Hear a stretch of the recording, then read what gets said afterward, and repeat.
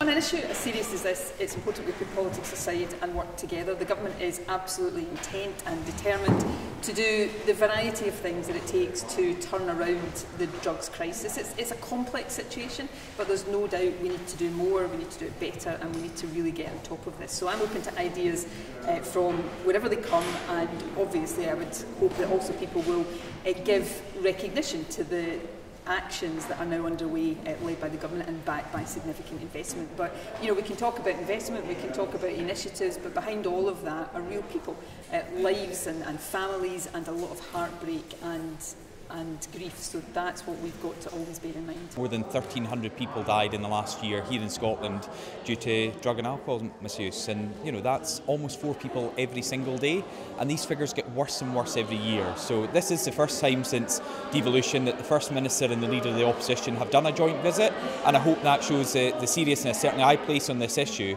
and the fact that we need to do something about it.